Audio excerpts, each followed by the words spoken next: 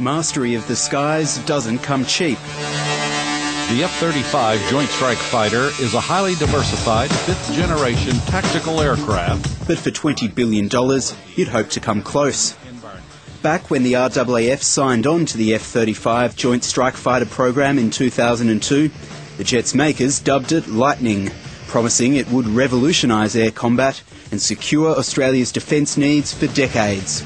The F-35 displays its lethal spectrum of air superiority as the next generation fighter for America and its allies. But now an early review is in, and the JSF has been shot down. If Australia goes ahead with the Joint Strike Fighter purchase, the RAAF will be ineffective for the next 30 to 40 years.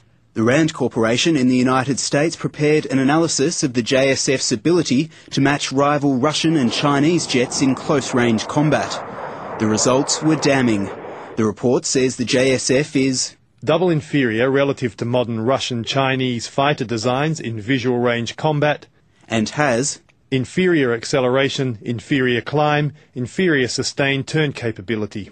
It concludes that the JSF can't turn, can't climb, can't run.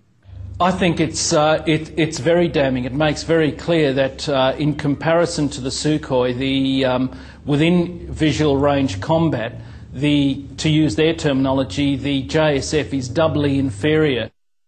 The RAND analysis was prepared before a simulated wargame exercise called Pacific Vision that was held at a Hawaiian airbase in August. 5 Australian defence personnel took part in the exercise.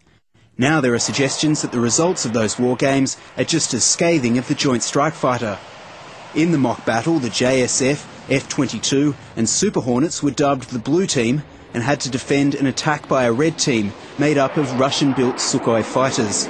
The results are classified, but Lateline has obtained an email from a former RAAF flight test engineer who says he has been briefed on the exercise. In late August, Peter Goon, who is in regular correspondence with Defence, wrote to the head of the Defence Material Organisation, Dr Steve Gumley, and the Defence Minister, saying that the results of Pacific Vision were disastrous for the JSF. Red Force dominated the exercise, going up against 2 versions of Blue Force, both of which were roundly defeated. One way the Red Force summation of events has been described is that it was like clubbing baby seals. In addition to this rather blunt Red Force summation, the wargaming exercise demonstrated the JSF aircraft were next to useless, while the Super Hornets of both Blue Forces were seriously and significantly overmatched, aka useless. Hundreds of Blue Force aircraft were lost in the first 20 minutes. Liberal backbencher Dr Dennis Jensen says the email warning is credible. Yes, I think it is. Certainly from the results that I've heard from the Pacific Vision exercise, bore out very much the analysis that Rand Corporation had in their pre-brief. But a leading defence analyst is not convinced by the email and says the Pacific Vision exercise wasn't about comparing the 2 jets. I don't think it's credible that the JSF came up as badly as some rumours are having it in this exercise. Andrew Davies says he's seen unclassified simulations from the plane's manufacturer, Lockheed Martin. It was shown that the JSF would, in the majority of cases, defeat an aircraft like a Sukhoi well beyond visual range.